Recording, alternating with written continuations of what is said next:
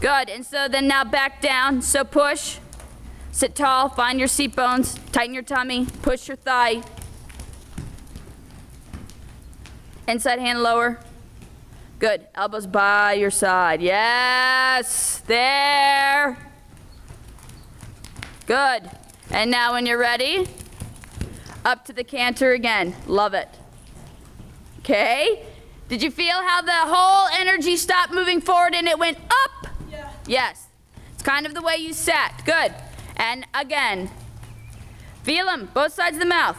Give them a direction. Better, don't wiggle your upper body, and again. Good. His canter isn't going forward. It really needs to go forward, and the transition. That comes from, yeah, good. Take a little bit more time in the preparation. Now the whole, it's like as soon as you sit, he pops up.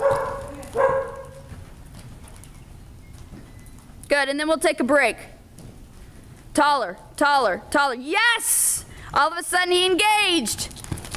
Good, better, but now I just need you to connect. Hang on to the reins, hang on to his mouth. Brumby, shut up.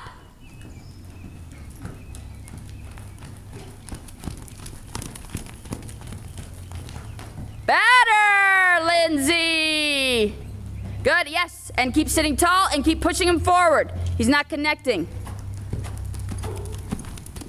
And hang on to it, keep cantering, hang on to it.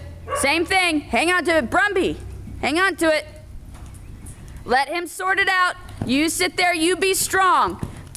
Sit further back on your seat bones. Yes, Lindsay! I know you hate it there, but that is where you have to be.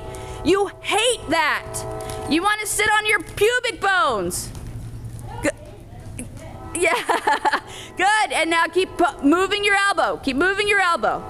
Yeah, follow, but sit back and move your elbow. Sit back and move your elbow. Yeah, and notice that he's starting to find his place. You sit taller. Core. There you go, Lindsay. That's where I need you. Good. Now push to the TROT and see how much more balance he's getting. I mean, granted, he's like, tall. Tummy. Push. Thumbs up. Feel both sides. Feel him. Yes. There, good, and now walk. Don't let him die for the love of all that is holy. Yes, let's do that again. You sit like a sack of potatoes. You do, no, you literally do. It's the one time I encourage slothfulness. Good, and prep him with your thigh, half halt thigh, tummy, and sit like a sack of potatoes. And hands low. Good, that was better, right? Now, next time, you're gonna trust me that you're gonna be able to sit there like a sack of potatoes and it's gonna work out. And again, go forward into the trot. Forward. Good. I need that a little bit more from your core. Good. And then when you're ready, walk again, keep them straight. Feel both sides, prep them with your tummy, prep them with your thigh, and sit there like a sack of potatoes. Good. There in the beginning, you're trying too hard to sit there like a sack of potatoes. Does that make sense? Good. And long rein, yeah.